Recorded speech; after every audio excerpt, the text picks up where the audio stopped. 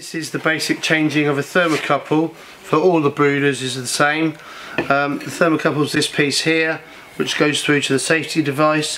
If the thermocouple, if the brooder doesn't say lit, 9 times out of 10 it's because the thermocouple's gone, and if that doesn't get hot, it doesn't expand, keep the valve open, which lets the gas flow. So that's the most common failure for the brooders.